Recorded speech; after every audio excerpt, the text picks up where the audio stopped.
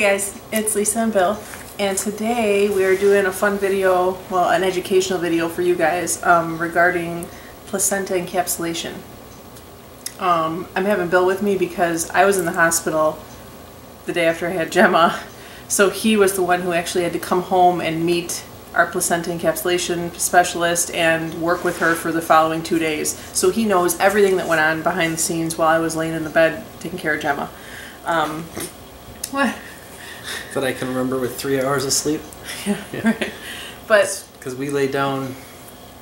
Oh yeah. 4:30 in the morning after Yeah. you had her, and then I was up at. I stayed up. 7. I was eating a sandwich. Yeah. I want to say I was up at 7 because I want to say I had to meet her at home at 8 He had to bring the placenta home the next morning. Anyway. In the bucket. So in a bucket. Yummy. Okay, so we were going to originally do this video with my placenta encapsulation specialist. However, she has 4 children. She does this job, placenta encapsulation. She has a very busy schedule. So us meeting up was not working. So I emailed her all of the questions that you guys sent me, and she emailed me back all the answers. And we are going to provide you with all the answers because I think this is really cool stuff. I'm all for it. I still have placenta in my fridge. I'm actually taking it right now.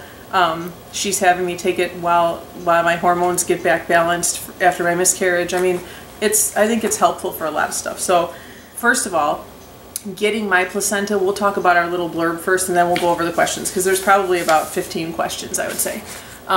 So getting my placenta, my doctor was amazing because basically after I gave birth to Gemma, I heard somebody say, my doula said she wants her placenta, and somebody else in the room said she can't have it. And my doctor said, that's hers. She can have it if she wants it. No, we had to speak up. There were a couple, because your doula said no, she wants it, and then somebody there were two of the other nurses started to put up a stink, and then I said something, and then I think your mom said something. Everybody was saying and then the doctor's like, it's hers, why can't she have it? The doctor's like, it's hers, why can't she have it? So then everybody... She asked if it was contaminated. Is it contaminated? Yeah. No. Is there a reason she can't have it? Right. No? Then give it to her. Right. And then everybody in the room kind of turned around and went their way, and we got our placenta, so... So, yeah. Yeah. Talk to your doctor ahead of time. Don't just be quiet, you know, like definitely speak up and put up a stink because some hospitals are just weird about it. And that's what we found out was that the hospital that we were at, they don't like giving that away. Yeah. Like it's theirs or something. Right. So she tried to use the excuse that, oh, we need to send it away to test and they need a little chunk. Piece of it, yeah. Little chunk of it. I mean, there's tons of info here that she gave us, so I will provide you with that. I'm just telling you our experience. So the next morning, Bill had to go ask for our placenta. They gave it to him in a bucket. Yep, like a bucket you'd go get 5 pounds of roast beef in. And then what? You came home. I vaguely remember driving home, and then she was here. And she met us at our house. She came to our house. She comes to your house, or at least ours did. I think they all do, don't they? I'm pretty sure they all do, yeah. And she came in. She had her own cleaning supplies. I remember a bucket of them. She sterilizes, the gloves, all of the cleaning solution. She cleared off the island, and then she cleared off the countertop by the kitchen sink. Sanitized everything, and I was like glad that Lisa wasn't there because she'd probably be mortified. Oh my god! I was mortified because, you know, my water broke unexpectedly. My house was not the way it should have been when we left. It's lived in. It's lived in, but I mean, I'm sure there was dishes in the sink. I'm sure there was a mess, and I was a little. There were no dishes in the sink. Okay, well, anyway, we do the dishes. So anyway, so she sanitized everything, and the whole time she was telling me about code and health code and all of the things that go into making sure that the place that she's doing this is ready and all up to code. She was very much about all of that.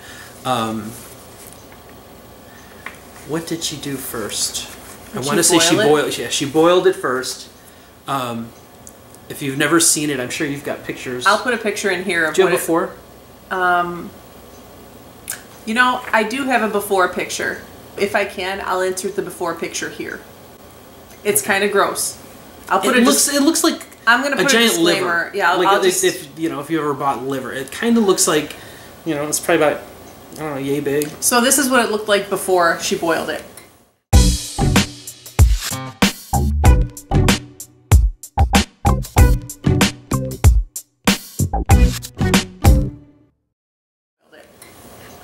And this is what it looked like after she boiled it.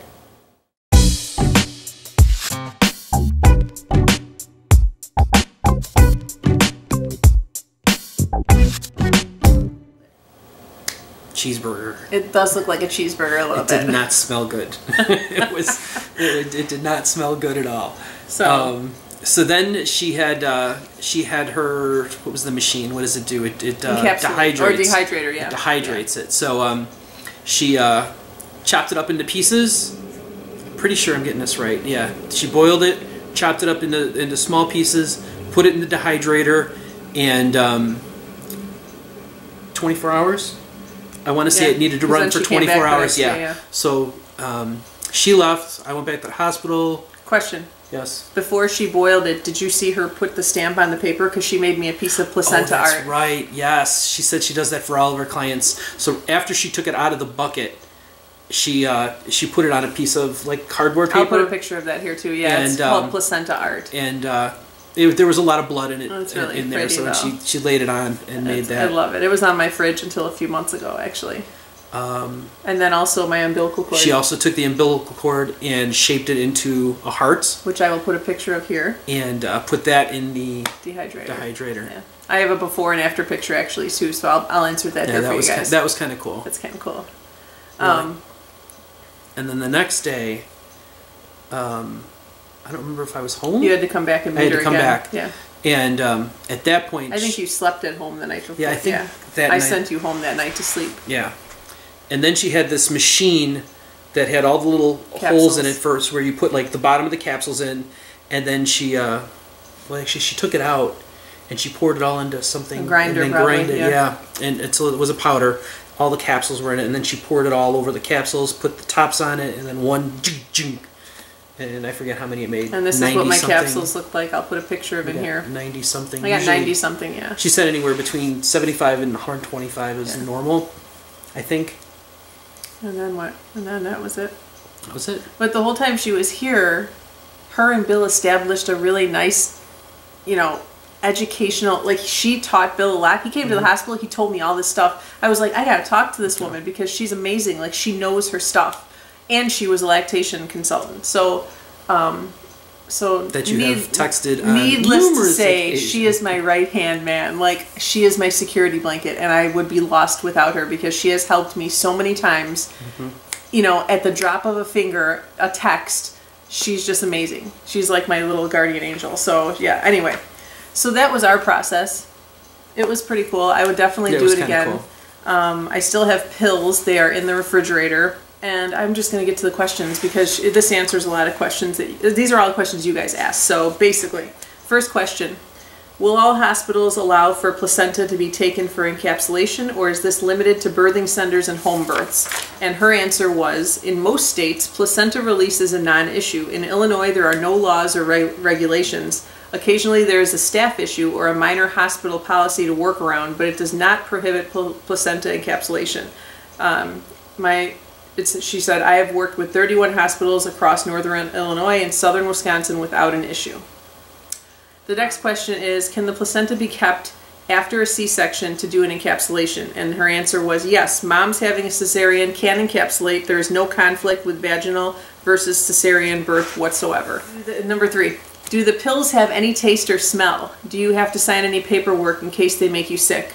And her answer was, I work under a release and disclosure form. Because preparation standards and procedures vary, you should discuss this with your encapsulist. I offer various capsules based on dietary needs and requests. There should be no foul odors. In a normal clear gelatin capsule, it just smells like a capsule. There is no strong meat smell, no typical vitamin smell, and the taste is that of a typical gelatin capsule. Flavored capsules are available to those worried about seeing or smelling. However, I find the vast majority of my clients don't want the dyes or color flavor additives. And I could tell you right now, my pills, they don't have a taste either or a smell. I mean, they just, really nothing. I had preeclampsia with both of my pregnancies. I have one living child. Will the placenta encapsulation help me in future pregnancies if I choose to do it with my next pregnancy? And she said, there is no specific research on preeclampsia and placenta encapsulation. Preeclampsia is not completely understood at this time. Next question, how did you find someone that would encapsulate for you? How did you get your OB to be okay with you taking your placenta, and are hospitals okay with it? So her answer was, hospitals across Illinois and southern Wisconsin have been easy to work with. I encourage moms to put I am keeping my placenta and taking it home on their birth plan, and to request their midwife and physician to make a note of it on their chart as well. This way, it's not a surprise to the staff once the baby's born. Some hospitals want a release form signed ahead of time of the birth, which we had to sign a release form. You are not required to disclose what you are doing with the placenta. If asked and you don't want to discuss it, you could simply respond, I am keeping it for personal reasons. Placenta encapsulation is not regulated, and there's many variances on how and where it takes place. It is a situation of buyer beware to understand what you are purchasing. I work through the Placenta Benefits Network. All PBI encapsulists are trained. Some become certified and some do not, something to be very aware of. Certified encapsulists are required to uphold all food safety standards, blood-borne pathogen handling, and be in compliance with their individual state laws regarding safe food handling and preparation. In the United States, safe food preparation requires in-client home preparation. Unless the encapsulist has a professional kitchen, which is state inspected and licensed, services are to be in the client's home setting. Currently, a commercial kitchen is not cost effective. She stressed that numerous times, Yeah. both days. Yeah. Okay, next question. I also encapsulated my placenta. I was wondering if there's any benefits for my future health. Does it lower your risk for diseases, etc.?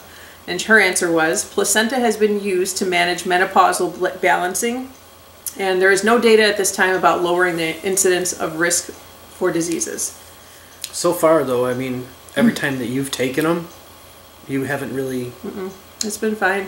Yeah. I mean, I had no postpartum anything, and I really only took them for the first 3 weeks after I had Gemma, and then that was it. She had me on a schedule of how to take it, and that was it. And then until your body starts kicking in the Right. hormones again. And the same with my miscarriage now. I'm taking it again, but I'm not taking a lot. It's just to help your milk, wasn't it? Right. Oh yeah, also to help my milk come back too.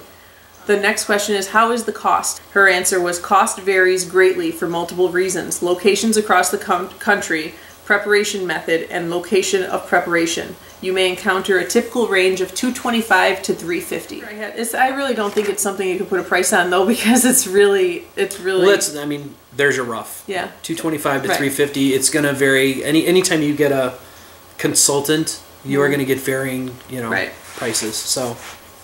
Okay. I think it was worth. Absolutely. Yeah. After I had my twins for about 2 months, I had bad anxiety that I cried every single night. I'm pregnant again and was wondering if placenta encapsulation would help this. Her answer is, placenta is all about creating balance. Speaking from a standpoint of traditional Chinese medicine, placenta is tonifying and warming. A postpartum mom post 24-48 hours is regarded in a state of cold and damp. The body is in mass transition. Supplementing with placenta is believed to bring balance and thus relief from the roller coaster of emotions and hormones, which can exacerbate mood, low energy, anxiety, depression, as well as help with circulation to bring balance and cope more effectively postpartum. It's also used to enhance lactation. This is very educational. Or just lots of chocolate. Question, does she know someone in Mexico for placenta encapsulation? And she said, the Placenta Benefits Network does not currently have an encapsulist in Mexico, and I don't know of anyone out of network either. She will check on this. What course did she take? First question. I am trained and certified through Placenta Benefits. I have been certified for almost 7 years.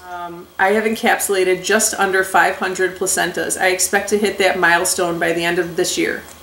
Has she ever found placentas to be gross, even before starting doing this service? And she said, no, I don't find them gross. What is the most unique placenta she has seen? And she said, my most unique placenta was a mother with a baby with trisomy 18. What other service does she provide? Can she support herself financially doing this? Her answer is, I focus entirely on placenta encapsulation as a profession. While many people are also doulas, I love to focus all my energy on the postpartum. I used to take doula clients, but found the time and variability of working the two together would be too much for me in my circumstance. I am also a retired La Leche League and Breastfeeding USA counselor. I was active for more than 10 years, so I do provide lactation assistance if requested for my clients as part of my service.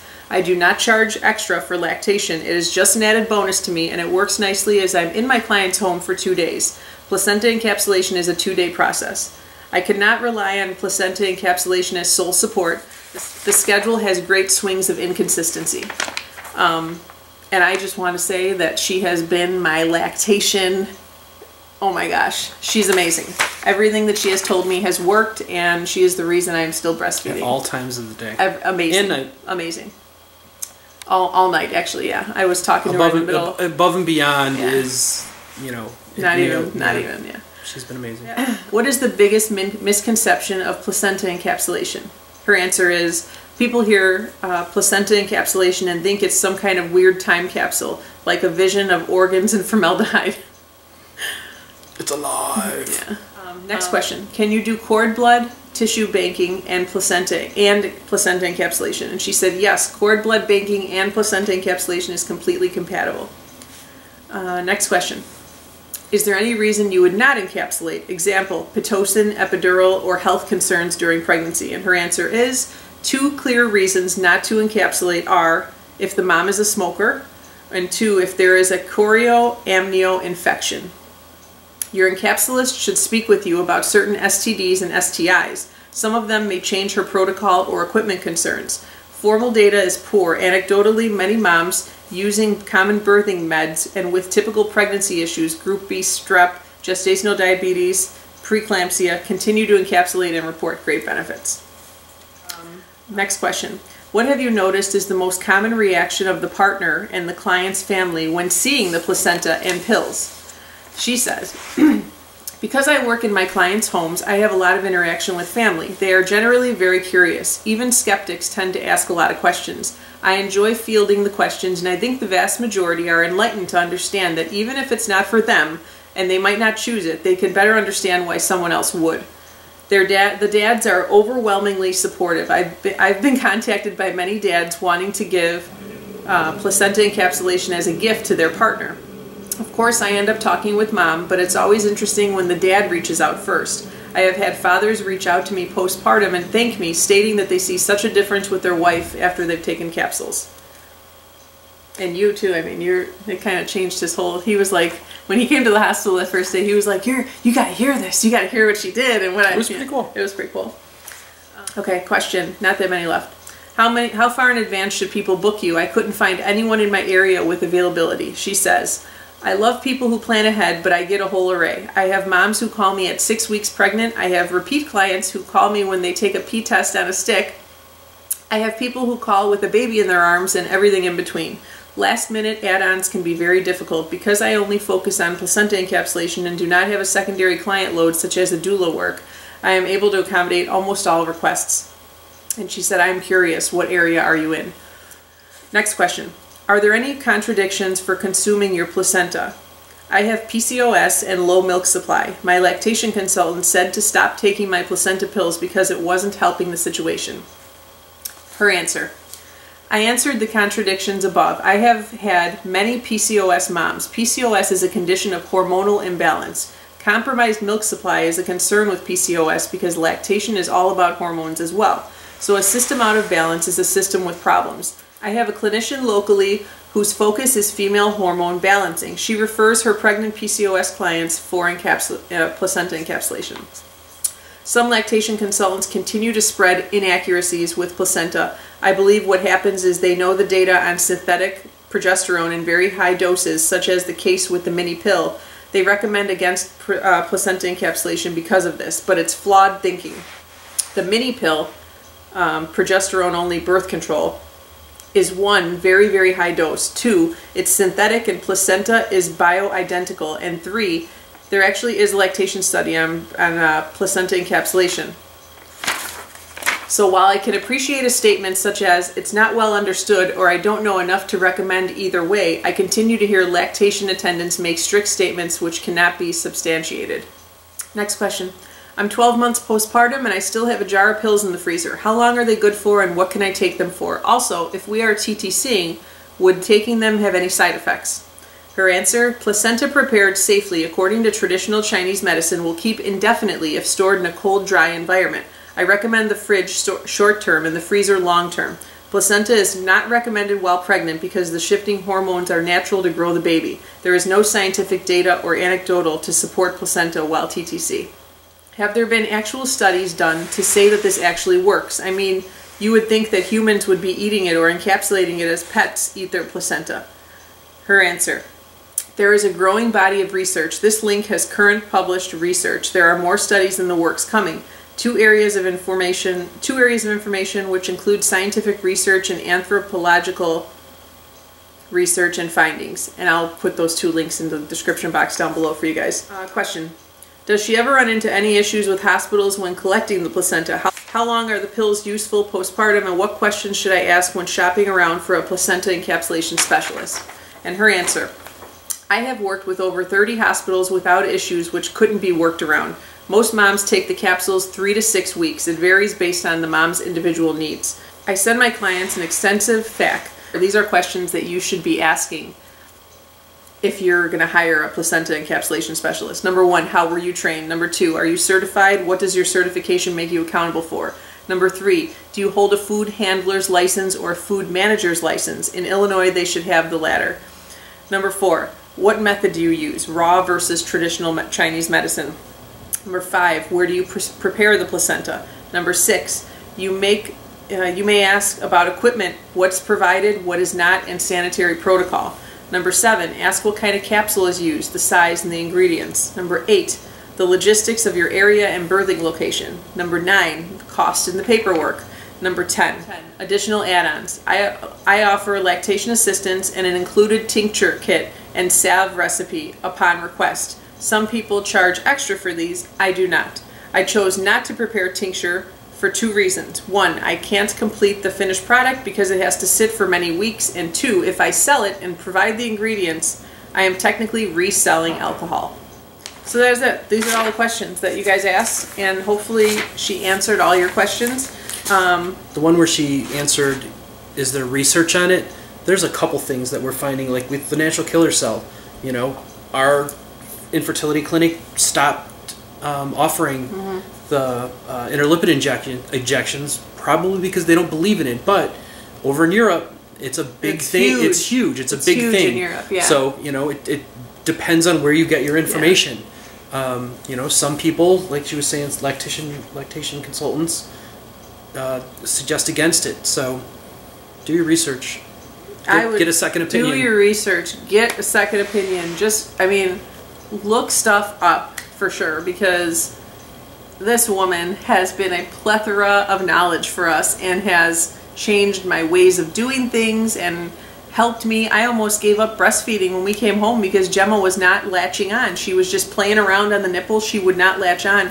And I went and she got her, that day I went to her house, I came home, and the next day Gemma was strictly breastfeeding. Like, it was amazing. So, another thing I don't think was in there was menopause. Did she mention anything about menopause? She said you could take them for menopause too. Okay. So yeah, the ones that are in my fridge, like, I'm just going to keep them until I need them for menopause, probably in a few years. I don't know when that'll happen, but yeah. So hopefully we answered all your questions. I hope this was helpful. I just wanted to do this video because I think it's so damn educational and so interesting, and just so many people don't know about it, or they hear it and they're like, ew, you're gonna eat your placenta? And you're just like, yeah, I'm gonna eat my placenta. Why wouldn't you? It's a natural way of balancing your hormones. Like, so yeah, so that is it. If you guys have not seen my latest video of the Beyond the Willow Tree, I also had my placenta made into a Pandora charm, which I'll show you a picture of it here, and I also had the umbilical cord ground up into this company makes jewelry out of your DNA. So they take breast milk, they take your placenta, they take your umbilical cord, hair. and anything, locks of hair. I have one with breast milk that they make into resin and they put a lock of Gemma's hair around it. I have one with the umbilical cord with some glitter in it, and one with the placenta in it with some glitter. And they're now on my you know, Pandora bracelet for, I have one just dedicated for Gemma, and it's like the best keepsake ever. I'll put a picture in here so you guys can see, but oh my gosh. I'm so happy we did all this, and I'm so thankful that she kept the umbilical cord for me, and I'm just, I mean, thanks for Bill for sitting here with me. I didn't have a choice. No, he didn't. I was coerced. And thank you to my angel for answering all these questions, and that's all we have. So we will see you all in our next video, and not me. You'll see him. Eventually you'll see him. But for now, that's it. So we'll see you guys soon. Bye.